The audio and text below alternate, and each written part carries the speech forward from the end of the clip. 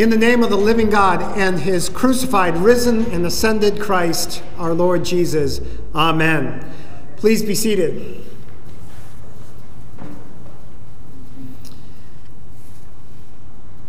They had abandoned him. They had denied him.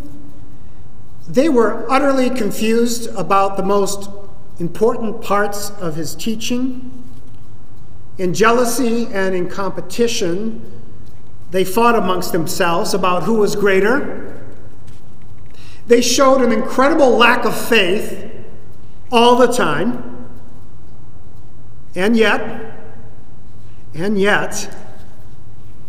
after he had risen from the dead, the Lord Jesus chose to spend an extra 40 days with those yahoos known as the disciples. You wouldn't have done that if you had been Jesus. Neither would I. That's not the way we work it.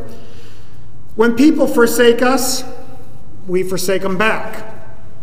When people curse us and deny our friendship, we block them, cut them off. When people misunderstand us or misinterpret us or what we're all about, we respond with exasperation or resentment. You could say that we are the peace out people. See you later. Ain't got time for this. I am so done. But not our Lord Jesus. He is given every reason to never speak to them again, those disciples. Yet he continues with them for 40 days after the resurrection. He stays with them. He forgives them. He breathes peace upon them. Instead of peace out, our Lord is peace in with his disciples and with us. But now, as you see in the image that we have before you, it's time for him to physically leave their presence. This is the ascension that we're talking about. After 40 days of preparation with them, it's time for him to physically leave their presence. How difficult this must have been for them. The image that I have before you this evening helps us maybe picture a little bit some of the human emotions that they certainly would have been experiencing as they felt what was like to be away from Jesus, yet then he's there with them, and now he said he's going to leave them, what they would be feeling. And I want you to look at this image that we have and maybe pick out which face would be yours. We've got the disciples, we've got the Blessed Virgin Mary, we've got other people gathered around there on the Mount of the Ascension. What would you be feeling? Which face might be yours after all that they had been through together? As Pastor mentions, the church calls this the Ascension because it's the day when Jesus Christ ascended bodily unto glory to be enthroned as King and ruler over all things. And there, my friends, he is seated at the right hand of the Father. And there, even now, this evening, whatever's happening in the world around us, whatever's happening in our hearts, he is there amid the sights and sounds of eternity. A wondrous glory that we can't even imagine. In today's gospel account and in the reading from Acts, he's about to leave them.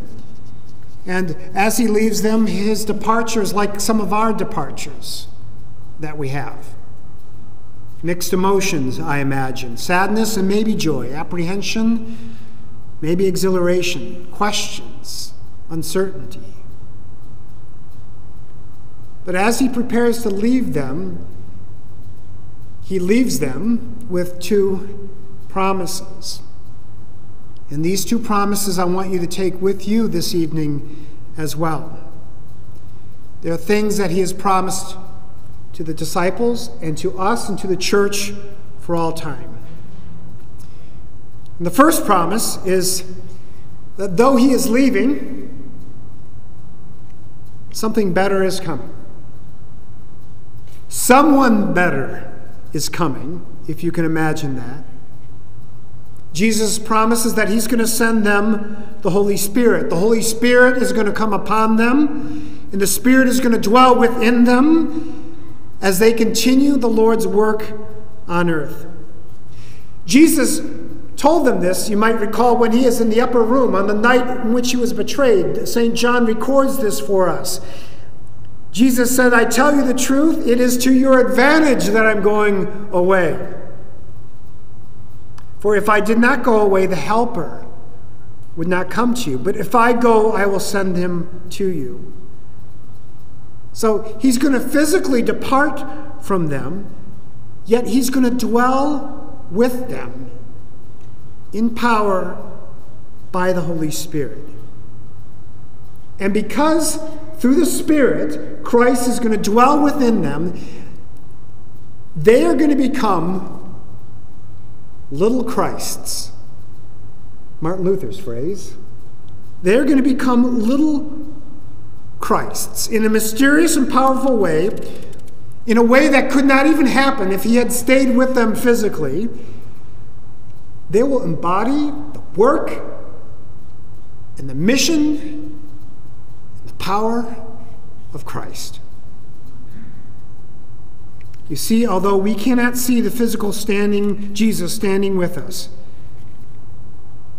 yet we know that he is more powerful and real for us through the Spirit than even if he was standing in this room right here. We are his body, his flesh and blood.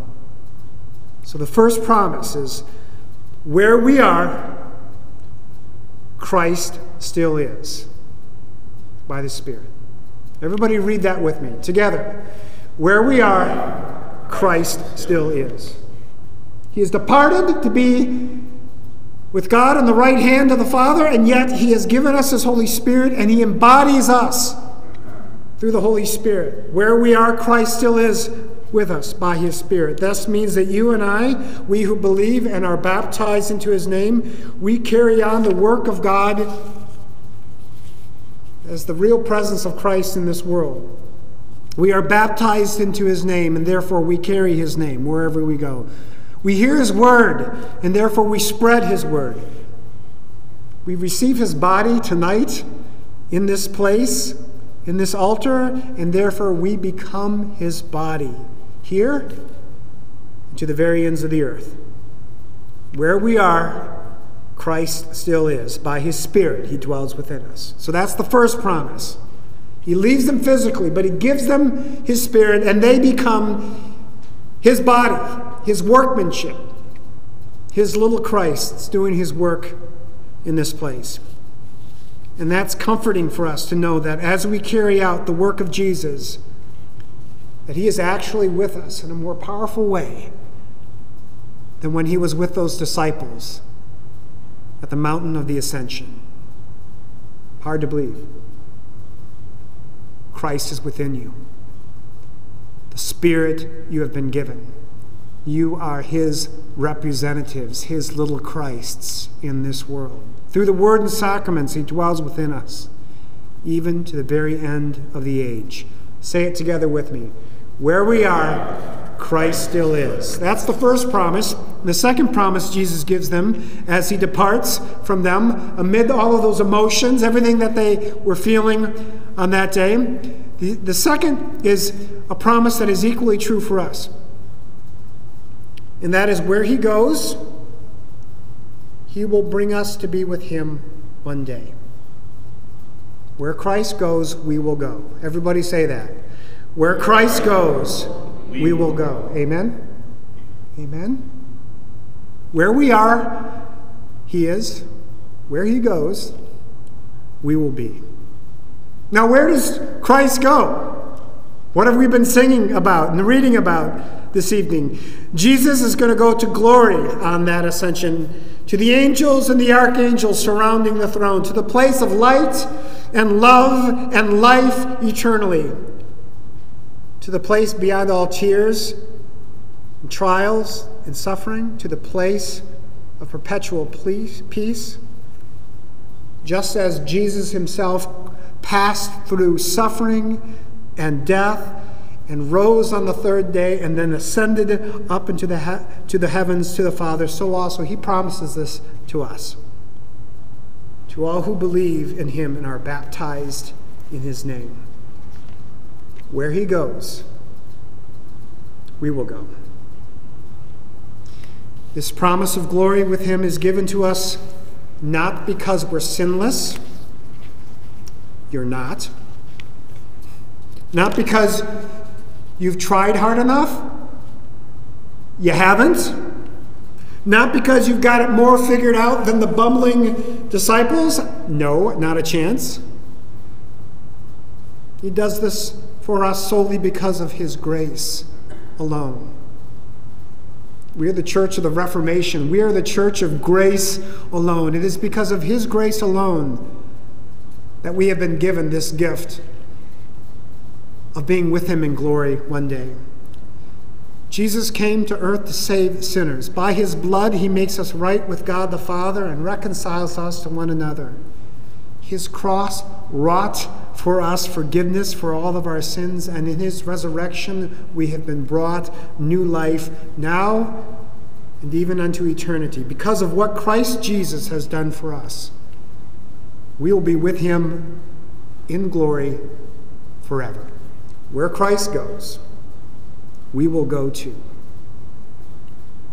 He promised it. He said, just as you have seen me go up into heaven, I will return again. And he will speak our names and take us with him to that place of angels and archangels, the feast of victory which will have no end. Friends in Christ, we abandon, but he abides with us. We deny him, but he claims us as his own. We get it wrong every day, but he gets it right by the cross. We piece out, he pieces in. So don't be discouraged. Don't fret about what's going on in the world or what's going on TV, what's going on in our homes, in our hearts. Don't fret about this. He has given you these two promises that he is still with you by his Spirit, and you are his representatives in this place. And he has promised that he will return to take us to be with him forever. And that day will be glorious. We will be enthroned with him forever. The song will never end. And peace will be eternal. Amen? Amen. Come soon, Lord Jesus. Amen. Amen.